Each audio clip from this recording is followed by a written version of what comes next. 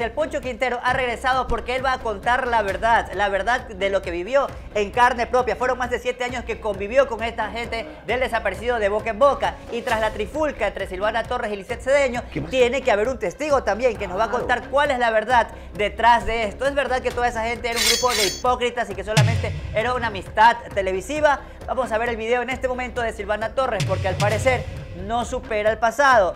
Sigue todavía en su cabeza de boca en boca e incluso subió esta historia que vamos a ver ahora, etiquetó a algunos, a otros no.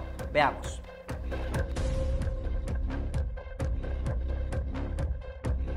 Saben que estoy en una oficina especial. Esta oficina para mí, significa mucho. Tengo los mejores recuerdos de este lugar. Miren esta cosita. En serio que éramos una familia. En serio. Nos queremos tanto. Miren, amigo, yo tanto me han leído. Miren esa. Ay, Dios. Qué lindo. Ay, ando como sentimental, sensible.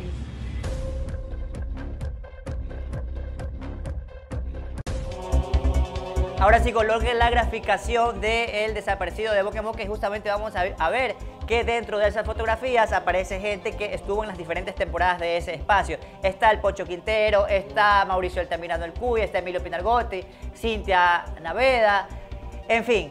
Poncho, ahora sí, quiero preguntarte de cajón, ¿cuántos años estuviste exactamente allí en De Boca en Boca?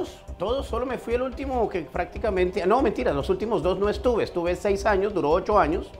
Y en los últimos 2 yo hice 1 año de farándula en la internet y el otro año lo hicimos en Hackers.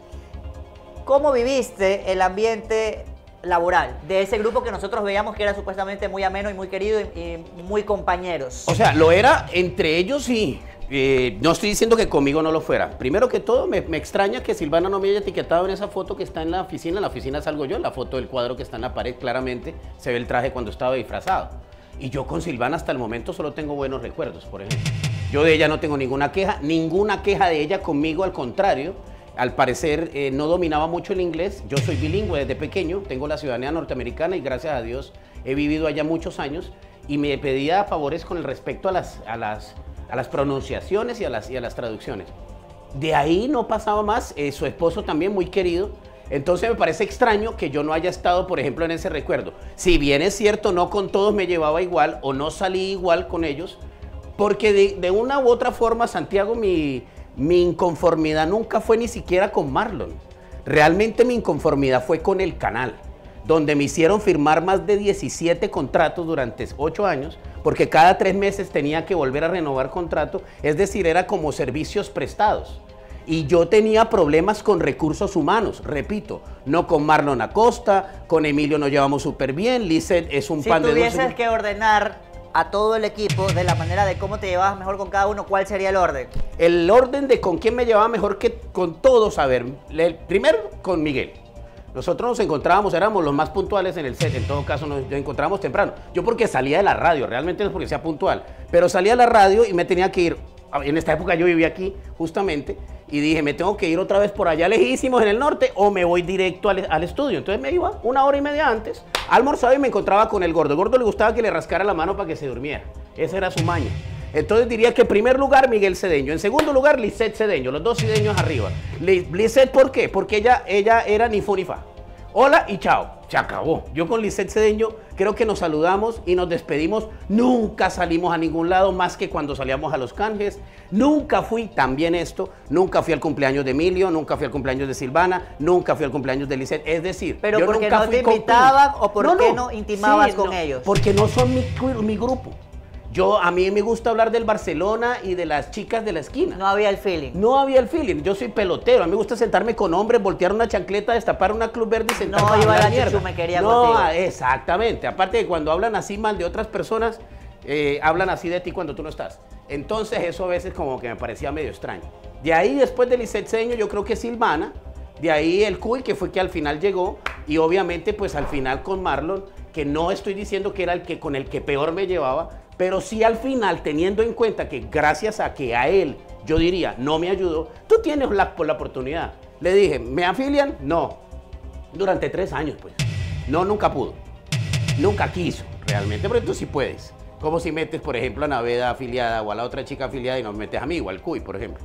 Yo ya estando ahí haciendo fila y que se me colaban. La Azúcar también estaba por ahí de vez en cuando, pero como siempre, hola y chao. Ella de hecho era reportera, ni aparecía. De ahí le dije, ¿me saca la máscara?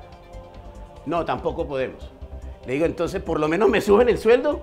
No, tampoco. Entonces todos iban subiendo de sueldo, todos iban cogiendo cada vez más cosas y yo me quedé en el limbo. Entonces dije, hermano, yo necesito más tiempo, más techo, más cielo, quiero subir. ¿Alguna vez viste algún indicio de rivalidad entre Silvana y Lisette? ¿Puede ser rivalidad típico solamente por ser mujer? No, yo en ese momento nunca lo vi. La verdad es que como éramos potentes, como éramos el número 1, como éramos avasalladores con el rating, entonces todo era bonito. El problema es ese, que las amistades se miden, Aura, y toda la gente que está mirando es cuando hay problemas, igual que en la pareja. Usted cuando todo tiene plata y el carro está al día y el arriendo está al día, nadie tiene problemas con el marido, pero espérate que tu marido pierda el trabajo, que empiecen a tener problemas económicos, a ver si no se empiezan a insultar y a veces hasta se divorcian. Lo mismo pasa con los grupos de televisión. Mientras todo está bien, todos son amigos, pero cuando empezó a entrársele agua a la canoa, por decirlo así, cuando empezaron a perder rating, cuando se fue el señor M, cuando se fue el Tamirano, cuando se murió Miguel, ya pues ahí ya no eran amigos, pues empezaron a echarse la culpa de quién es el que tiene la culpa, yo soy más bonita, yo hago más, tú no haces nada, etcétera, etcétera. Entonces no creo que haya sido algo de hipocresía, simplemente así se comporta todo en la vida. El ambiente. Es el ambiente en el que quedas, exacto. Y yo creo que al final, en el momento en el que había que echarle la culpa a alguien, ninguno se la quiso echar. ¿Viste algún tipo de preferencia marcada hacia Silvana por parte de la producción o hacia Lisette? ¿Quién era preferida allí? El preferido era Miguel. El programa era de Miguel Cedeño y sus amigos. Definitivamente. El programa era de él. De hecho, a mí me dijo un amigo en una reunión, yo estuve y le dijeron, ¿por qué no le saca la máscara al señor M y lo pone como otro panelista? Porque le quita importancia a Miguel, dice. Y el programa es él. Ah, bueno, perfecto. Ese no era mi trauma, que me dejaran mostrar la cara. Por lo menos, como les dije, entonces póngame utilidades, póngame alguna cosita. En fin, ahí yo creo que la preferencia siempre fue Miguel y de ahí Silvana, definitivamente. ¿Por qué? Porque Silvana era más útil para todo. Recuerda que Silvana es multifacética y versátil. Era, digámoslo así. Entonces, tapaba todos los baches, podía irse de viaje, así, buenos reportajes, te puede presentar, tapa de casa en casa, se presenta en Calle 7. Entonces, digamos que la cuidaban también porque era el tapahuecos de todo. ¿Y ahora cómo has visto esta pelea entre Silvana y Lisette?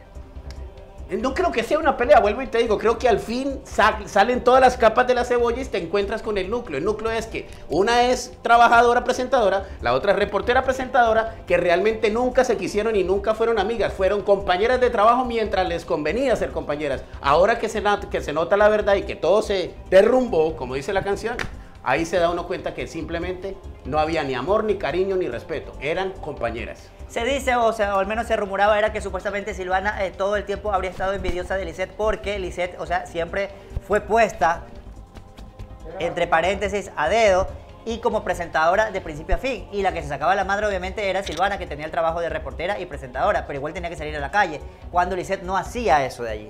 Claro, pero es que allá la contrataron muy claramente como reportera y a Silvana la meten de conductora después de ser reportera. Yo les recuerdo y les refresco la cabeza, discúlpeme, compadre, les refresco que Silvana no empezó presentando de boca en boca, Santiago. Ajá. Y usted también estuvo ahí. Ajá, recuerdo perfectamente, usted tenía un personaje de Sherlock Holmes, a propósito me gustaba el personaje.